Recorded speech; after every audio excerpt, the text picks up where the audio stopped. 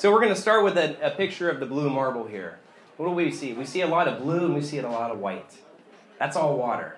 So, in fact, 70% of the planet is covered with water, but less than 2.5% is fresh, and less than 1% is available to us for fresh water. So this is my artwork. This guy's name is Hyde, for hydro. Right now there's over 7.4 billion of these guys on the planet. So by the time my 4-year-old daughter is my age, there'll be over 9 billion. So really, we're challenged with trying to figure out how we can sustain the 3 basic needs of these people: food, shelter, and water.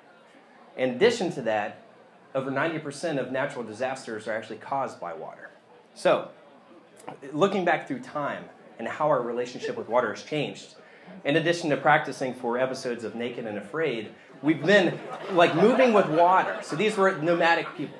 Okay, so they're hunter-gatherers, and they moved with water, and they moved with food. Okay, so over time, we started to adapt, and we started to be able to cultivate the land and actually move water and manage water. This is a big transition that had a huge impact on civilizations and how people grew.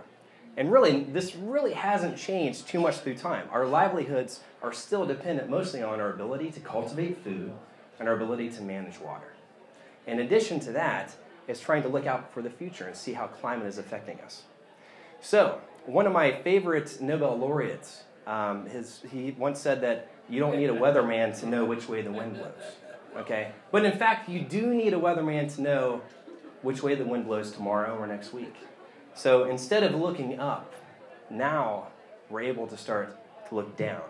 So this is the first image of the planet Earth. This was taken on April 24th in 1946. And this is amazing. And in fact, the scientists initially were upset with the clouds because it obstructed the view. So fast forward to 2016. NASA has over 18 satellites that are devoted to monitoring different components of the water cycle. This is amazing. We can tell all kinds of things. So, in addition to just getting fancy pictures and nice images like this, we can tell what type of vegetation, the health of this vegetation, the height of this water within centimeters, and also the quality of this water. This is great. This is really exciting stuff. But what's more exciting to me is applying this data. Okay, now this image was taken 1 mile from my house earlier this year in Ellicott City, Maryland. 2 hours before this, I bought a Japanese pressing of Led Zeppelin 4 in that store. 2 hours later, the store was gone. It's a true story. So how do we merge these Earth observations with socioeconomic data? How do we really improve our understanding of our world and improve our decision making? So I consider this really the golden age of remote sensing. And in addition to looking at natural disasters, we look at how we can improve our management of water. This is a classic example. On the right is the Aral Sea before, on the left is the Aral Sea afterwards. It was a huge disaster. So our management of water requires a constant observation. So whether or not climate change is real, this guy may have a different opinion. But really, we're trying to move from beliefs to knowledge. And the way that happens is by observing and understanding our Earth. And the best way to do that is through observing. In this golden age of remote sensing, the unmanned aerial vehicles are amazing. So we can have observations of Earth at centimeter resolution. Okay? This is changing the game for observing our Earth.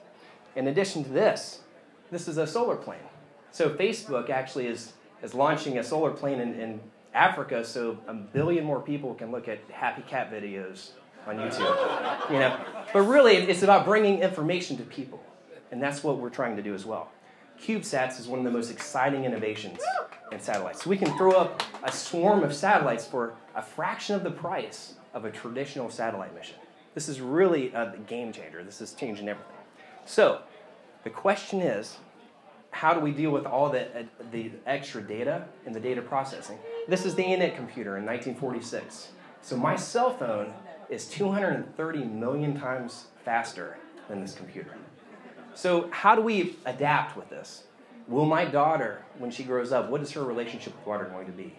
Is she going to embrace these changes? And is she going to adapt with it? So I encourage everyone to visit the Applied Sciences website that is listed here.